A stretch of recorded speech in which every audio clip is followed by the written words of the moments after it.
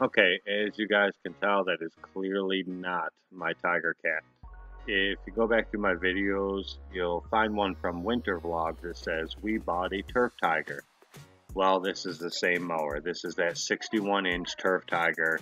It's an older machine. It's a 98, but the hours really aren't that high on it, and it really didn't need that much. The valves need to be redone, which my buddy had done on it right away when we had gotten it, and it needed a new muffler. He did all of that.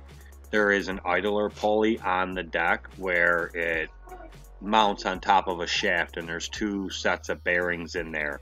Those bearings are shot, so it moves a lot and it's giving a lot of vibration through the deck. The reason I have this mower is because he went and bought a new right stander, which he's highly regretting. Not because of the machine, but because of the dealer, which it is what it is. I'm not even going to go into that. I'm not even going to touch that subject because, well, for numerous reasons, but we'll leave that alone. Anyway, back to this machine. So he decided that he just doesn't want this. So he never ran it, didn't do anything with it, and just decided it wasn't something that he wanted. He wanted his new stander. And that's what he's been running every day. So he called me up last night and said, "Hey, if you want this thing, I'll give it to you for exactly what I paid for it," which was the $1,500 that he had gotten it for, which is a smoking deal for this machine. It really is a nice machine. It runs great now that the valves are done.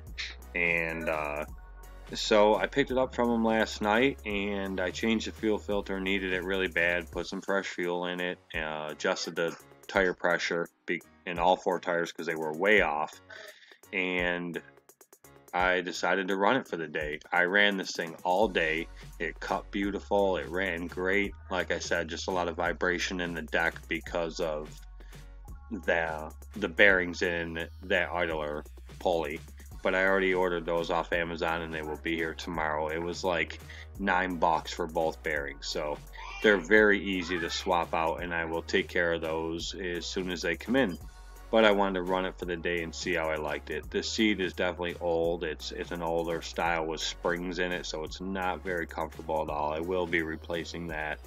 And the only other thing I really need to do to it is the fuel cap. It has a regular fuel cap on it, but the one that comes on this has an actual fuel gauge on the cap. So I ordered a new one of those too, and that'll be here Thursday. That was like $11, I think. So just a few little basic things, and this thing should be good to go. Like I said, I mowed with it all day. It ran great. It drove great. It is extremely quick, very responsive.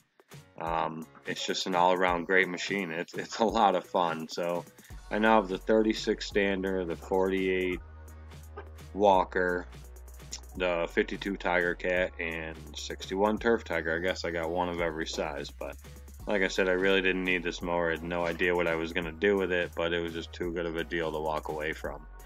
And it'll help keep the hours down on my Tiger Cat.